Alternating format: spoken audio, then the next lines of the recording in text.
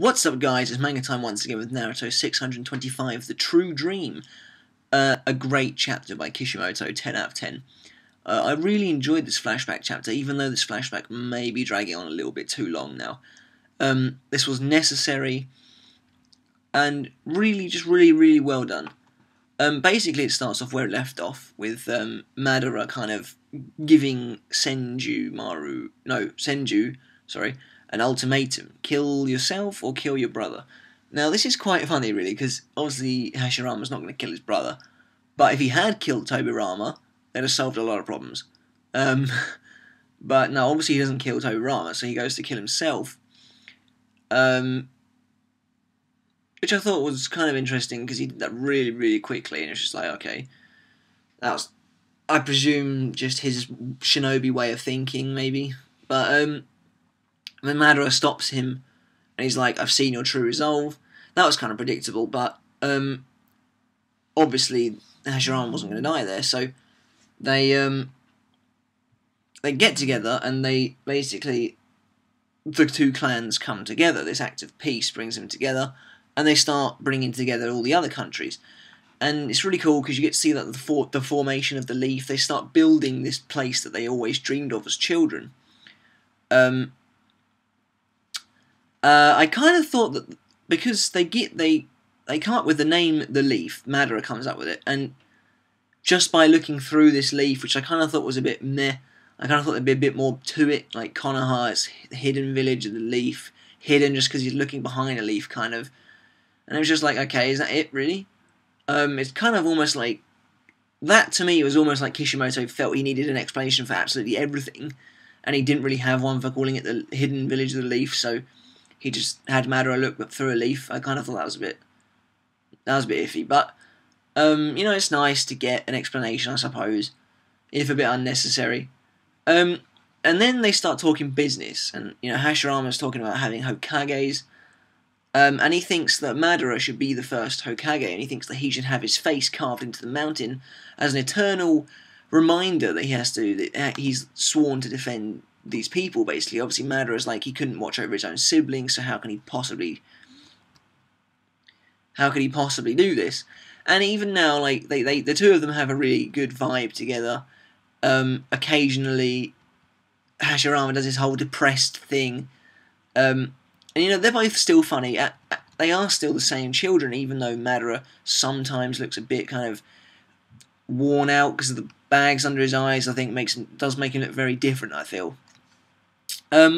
Basically, Hashirama explains to Madara what a Hokage does, and you know, they can still joke occasionally, and they can still have some fun. Tobirama's always around messing stuff up, basically. He's not very happy with Hashirama putting Madara as the Hokage. He's like, Madara will never get picked. It's always going to be you, brother, basically. And he keeps coming out with these kind of things that Hashirama hates.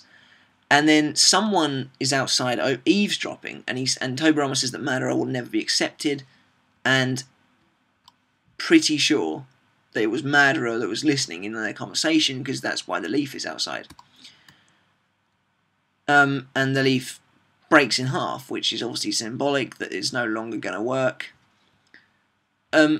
And, you know, immediately after that, you see that Hashirama has become the first Hokage. And then Madara shows Hashirama the Uchiha tablet. And you need the special eye technique to decipher what's written on it, which I presume is the Sharingan. And Madara begins to say that, you know, in the quest for peace, God divided himself into two opposites, and together they attained true happiness. And I really like this scene, actually, though, because Hokage Hashirama, although he is the Hokage and he's wearing the attire and everything, he really gave off some awesome facial expressions. However, there is one thing I didn't particularly like about this, because Hashirama even says that he will sort Tobirama out, and the villagers will eventually come to accept Madara. And apparently, you know, Madara's said that he's spoken to his brothers, but none of them listened to him. And we already know this was the case. We already know that Madara tried to get them to leave. No one trusts him apparently. And then, you know, he questions Hashirama, who would you cut down, me or Tobirama? And he says that he was going to leave the village. And he basically says cooperation is nothing more than a silent struggle.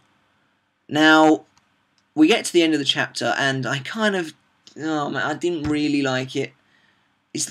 At some parts I did kind of like it, but I also didn't really like it, because basically Madara somehow suddenly gets this whole idea that personally seems to come out of nowhere, that the world is better off seen as nothing more than excess, and then he suddenly turns around and he's all crazy and evil, and that's the end of the chapter.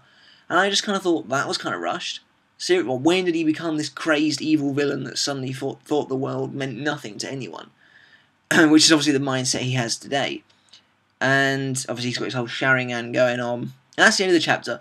I'm still going to give it a 10. Because I was extremely entertained. There's so much going on. I mean, I've just been dictating what happens past 6 minutes. It's a good chapter. There's a lot of content.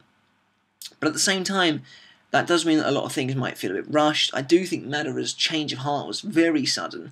Although I did like the scene preceding it. And he does look pretty cool when he turns around and he's evil. This obviously is not going to be going on for much longer, I don't think, because now we're kind of getting up to the part when they're eventually going to have their showdown. Hashirama is now the Hokage. I presume that Hashirama is possibly going to kill himself after Madara gets killed, gets killed. And then Tobirama will create the Edo Tensei in an attempt to bring him back, perhaps. That's kind of it, really. That's the chapter in a smaller nutshell as I can make. What did you think of the chapter, though? Let me know. Do you think it's a bit rushed, or do you think it's perfect? Do you really like what's going on? I mean, I gave it a 10. I really liked it, but I do think some bits are a little bit weak. Like, what did you think of the naming of the village, the Leaf? What did you think of the chapter? What do you think of the characters in the chapter? What do you think of Tobirama? What do you think of Madara's reaction to the whole thing? Let me know in the comments below. And as always, guys, subscribe to my videos and give me a thumbs up if you like what you see.